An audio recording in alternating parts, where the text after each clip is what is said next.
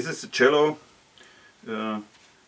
which is prepared for packaging. So there is a small gig bag available where you can put it in, and then you can go to your next gig.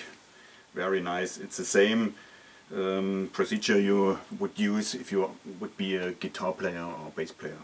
So, and if you come to your next location where you want to play, you take this cello. This is a strap which is fixed here. You have 3 points where you can fix the belt. And so, if you have it in your left hand, you only lose a little bit the screw. Then you can a little bit more. You can have this angle at first, because this is what you need here. Then you turn this support to your body, and then you will fix it a little bit. After that, you take the belt, put it only on your back, and you take it with your right hand and put it on this knob here, on this end pin, and that's it.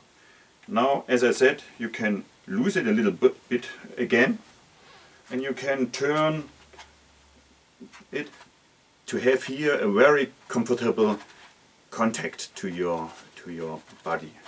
And this is also, everything is, you can move everything or adjust everything, and if you feel fine, you should feel here a line, not a point. Yeah, it is, and this is very easy to find because you can turn it. Now I feel a line, and I fix this screw as hard as necessary and not too much. And this now is a very fixed instrument, and I feel very comfortable. It is like the same position I know from sitting with a classical cello, but I can stand and I can walk, and if you can dance. This is not what I can very good.